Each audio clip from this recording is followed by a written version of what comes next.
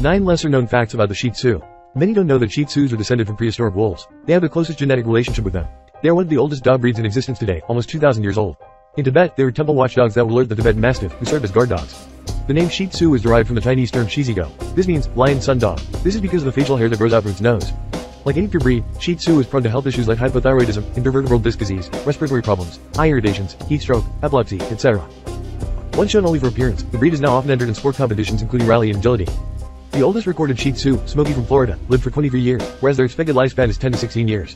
Shih Tzu is among inborn stubborn breeds and it is very difficult to housebreed them. They tend to eat their own poop more than any other breed. They were nearly wiped out. When Empress Sushi died in 1908, a proud owner of a Shih Tzu, who also helped advance their major breeding program, the breed declined during the 20th century. 14 dogs saved the breed. Every Shih Tzu alive today can be traced to one of 14 dogs, 7 males and 7 females, that were used to rebuild the breed in the latter half of the 20th century. For more interesting facts, just hit the subscribe button. Thanks.